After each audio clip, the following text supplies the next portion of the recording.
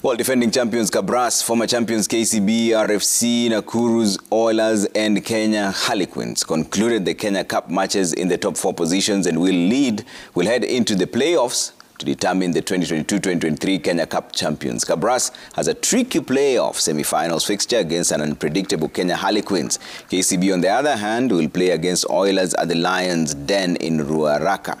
KCB finished their league matches on a high, hammering Mean Machine 49-5 to send the Scholars into relegation. Martin Owila's 2 tries were complemented by tries from Isaac Njoroge, Darwin Mukidza and Peter Kilonzo. The semi-finals will be played on the 4th of March, with the final slated for the 11th of March.